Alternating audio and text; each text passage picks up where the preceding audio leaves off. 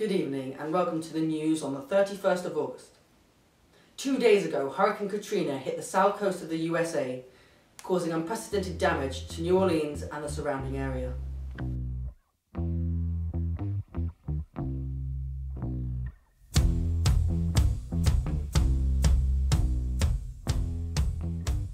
We will now go to our meteorological correspondent in the USA, Alfie Curry. So, Alfie, what have been the main causes of damage from the hurricane so far? Hello, Ollie. I'm here in the outskirts of New Orleans. As you can see, there has been some damage, but not nearly as much damage as there have been in some of the poorest districts of the city. In this hurricane, the most major causes of damage have been the winds and the storm surge.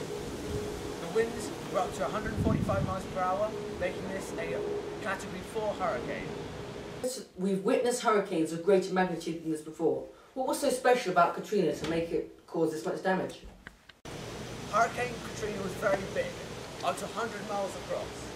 This meant that winds were sustained for up to several hours in some areas. Winds for a long period of time caused just as much damage as high winds for a short period of time. Remember, most of the damage is in fact caused by debris picked up by the wind, not by the wind itself. Earlier you mentioned the storm surge. Why was this so devastating to the city? A storm surge is a common feature of a hurricane. A huge wall of water pulled along by the power of the hurricane. The storm surge of Hurricane Katrina was up to 10 meters high when it hit the coast. It particularly devastated a town called Biloxi on the coast where it was this height. New Orleans was badly hit by the storm surge because it's in fact below sea level. And now I'm going to explain why New Orleans was flooded so severely. The area around New Orleans is actually below sea level. As you can see here, this is about 0 meters above sea level, so it trace about here. Now, this is Lake Pontchartrain, and that is usually relatively low, so below these flood defences here. But the Mississippi is much higher on the bank, so but it also has flood defences. However, these were poorly maintained, so when the water rose to roughly 5 feet here and 10 feet above here,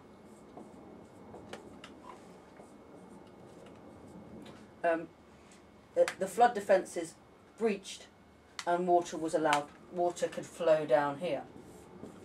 And now there are a few higher ground places such as here where the water may not have reached, but it still would have flooded all of this area and probably most of this area down here as well. The storm surge, when it picked up pieces of debris like the winds, caused even more damage. So, how badly affected has the area been in terms of people and businesses? It is very bad. There's been a vast amount of destruction of property and businesses. Businesses have had to move on because their premises have been destroyed. Thousands of houses have been left without power. Water has been contaminated by oil, snakes and salt water, making it extremely dangerous for people who are in badly affected areas. Wasn't there an evacuation? How come there were people still left in their houses when the hurricane struck? There was a mandatory evacuation ordered by Ray Nagin, Mayor of New Orleans, on the 28th of August. However, 1 million managed to escape, but many were left in the city due to congestion on the roads and a lack of a coordinated plan with no bus service or any kind of help to get people out of the city.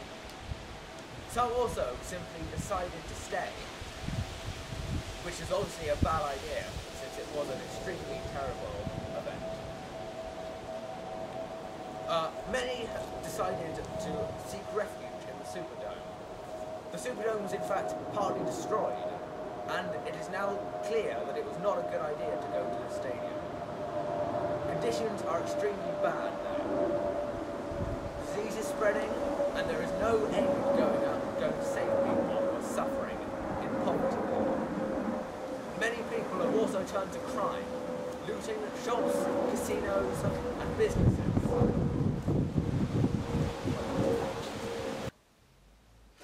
And how the US government and other aid organisations responded to the crisis. The response was slowed on the 29th of August, as the organisations had to wait for the storm to pass over before they could go in. After that, the response has been limited. The Red Cross have been working throughout the area, but not actually in New Orleans, where most of the damage has been. The government has only saved the people who are worse affected, leaving others in bad conditions and leaving bodies to rot in the right near living people. A lot of the response has not in fact been saving people, but stopping the crime that is happening in the city. We have witnessed this crime, and I have talked about this crime earlier. However, the response in some cases... But there is hope today, as Ray Nagin has ordered a complete evacuation of the city. President Bush has convened a federal task force to deal with the problems in the city. And a public health emergency has been declared, meaning food and aid can be brought to the coastal cities much easier. Thank you for that, Alfie. And now we're going to find out how this hurricane became so deadly. Hello, my name is Professor Spillett, and now I'm going to explain how a hurricane is formed.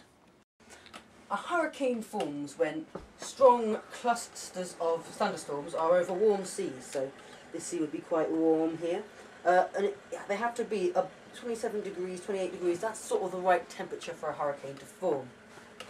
Now the warm air creates, the warm sea rather, would warm the air over here, which means it loses pressure as it expands and rises.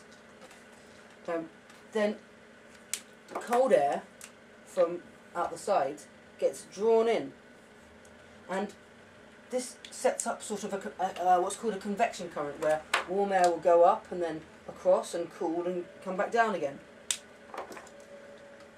And because of the Coriolis force and the rotation of the Earth, as it gets bigger, the system starts to spin, and as the winds become higher and higher and higher, and the rotation becomes faster and faster, that's when it starts to become a hurricane.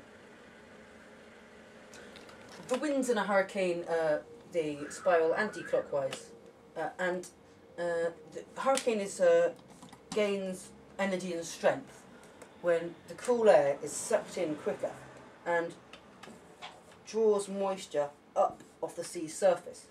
And then when this gets to a certain height, it condenses, releasing energy and fueling the storm. Now, a storm needs to get to 63 kilometers an hour winds to become a tropical storm. Sorry, for a tropical depression has to have winds of 62 miles an hour to become a tropical storm, and a tropical storm has to have winds of 119 kilometers an hour or more to become a hurricane, rather. And now the structure of pretty much all hurricanes is this: you have the eye of the storm, where it is usually a very calm area. And the size depends on how big the hurricane is. Then you have the eye wall. This is the strongest area of winds. These are the strongest winds, they're travelling the fastest. And as you go out, the winds are not travelling as fast and may cause less damage. And now I'm going to explain how Hurricane Katrina progressed from a tropical depression to a hurricane. Hurricane Katrina started as a tropical depression around the Bahamas, before travelling and becoming a tropical storm towards Florida, and then going down into the Gulf of Mexico, and then being a strong hurricane up to the New Orleans and Biloxi area and up to the USA, turning back into a tropical depression as it went further over the land. It first became a hurricane just before it hit the coast of Florida and was a Category 1 hurricane here. It then carried through into the Gulf of Mexico, where it gained strength over the water, creating a Category 2, 3, 4 and eventually around here a Category 5 hurricane. it lost some of its energy before it hit the coast, where it was a Category 4. And Biloxi was the worst hit here with the storm surge. Hurricane then continued up through the USA, gradually, quickly losing strength, going from a 3 to 1, a tropical storm, and finally a depression again.